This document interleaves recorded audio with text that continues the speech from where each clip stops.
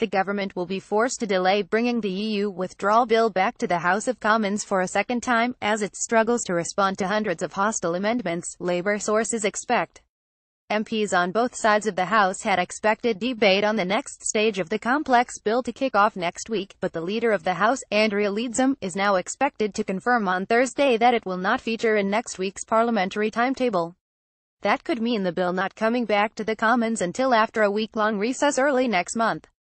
With the budget due on the 22nd of November, the government may struggle to fit in the 8 days of debate necessary before Christmas.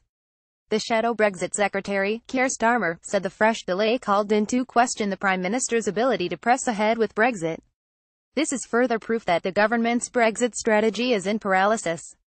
The negotiations are in deadlock and now a crucial piece of legislation is facing further delay. There is chaos at the heart of government. Theresa May cannot unite her cabinet or her party behind this deeply flawed bill. There are now serious questions about whether the Prime Minister can deliver Brexit. Labour's shadow Brexit team has tabled more than 20 amendments to the bill, and warned that it will vote against it in its current form. Pro-backbenchers, convened by the All-Party Parliamentary Group on European Relations, chaired by Labour's Chuka Umunna and the Conservative Anna Soubry, have also cooperated to lay down scores of other amendments, more than a dozen of which have enough Conservative signatures to potentially threaten May's majority. Umunna said, "I am not at all surprised. It is a badly drafted bill and badly thought through. The number of amendments has given ministers a lot to think about, which shows Parliament is taking back control and already doing its job of scrutiny well on this."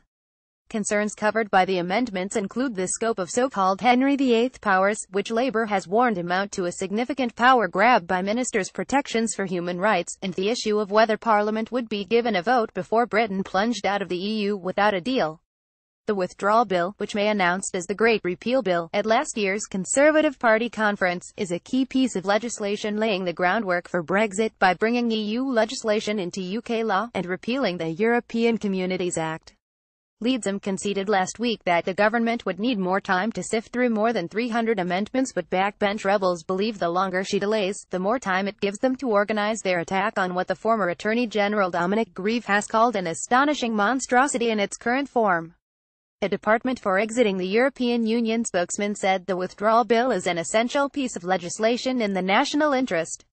It is completely false to suggest that there has been a delay to the bill, as it has yet to be scheduled to enter committee stage. The process is straightforward. The Leader of the House will announce the next week's business questions tomorrow.